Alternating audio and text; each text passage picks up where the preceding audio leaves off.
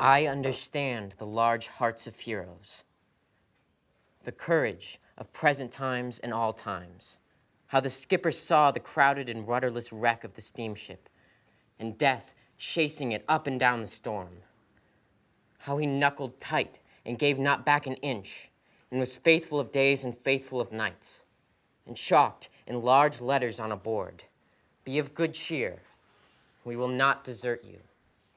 How he saved the drifting company at last, how the lank, loose-gowned woman looked when boated from the side of their prepared graves, how the silent, old-faced infants and the lifted sick and the sharp-lipped, unshaved men. All this I swallow. It tastes good. I like it well. It becomes mine. I am the man. I suffered. I was there. Obliged, Tintin.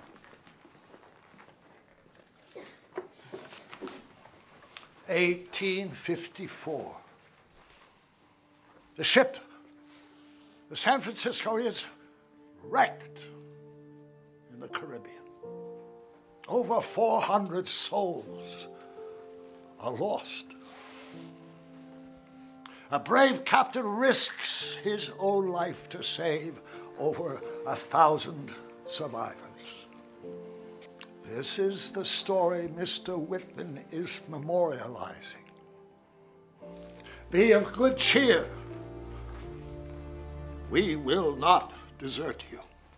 Mr. Whitman is telling us that just as calamity has a power to destroy, it has a power to unite. How? We simply must swallow whole the life experience of our brothers and sisters.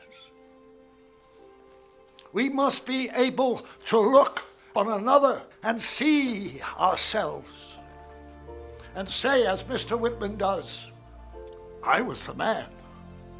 I suffered. I was there.